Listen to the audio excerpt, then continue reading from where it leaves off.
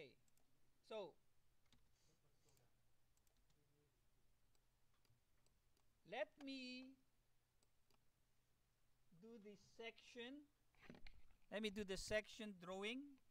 All the commands that you need to use for the section drawing is already lectured. We already know.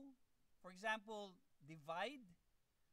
You need to create a line from, let's say, near here to perpendicular, so that you can divide that line into the number of segments for the stairs. So this is the line that defines the height from floor to floor, ground floor to the mezzanine floor. Okay? Now, of course, stairs should be equally divided, so that you use the divide command. You simply need to count how many steps you need. So you go to your second floor or mezzanine and count. So you say from the ground, which is here, you say you need 1, 2, 3, 4, 5, 6, 7, 8, 9 steps to the landing, and then 1, 2, 3, 4, 5, 6, 7, 8, 9 steps to the mezzanine floor. 18 segments all in all. So all you need to do is simply use the divide command. Okay, divide command, divide this by 18 to get the number of segments. Okay, and then from there, you can create a line starting from the node, stretching to your stairs or landing. Okay, so that's what you need to do. So let me demonstrate that. So first, I would copy this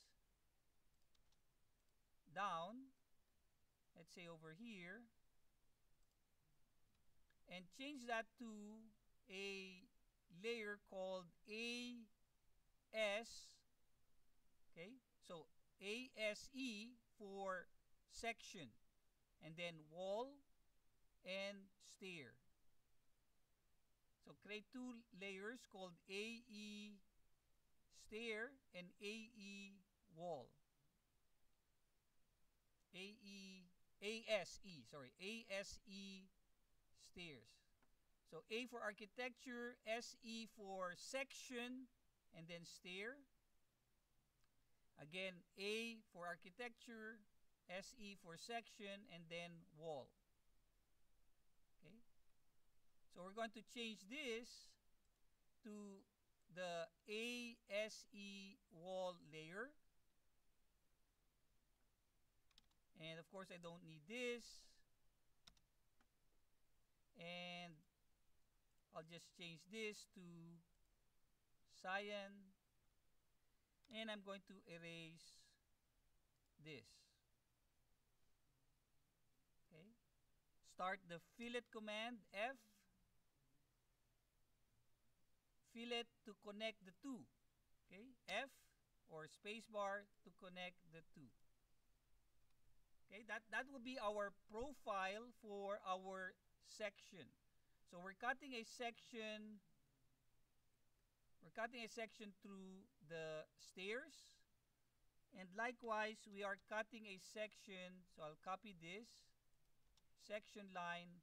We're cutting a section through the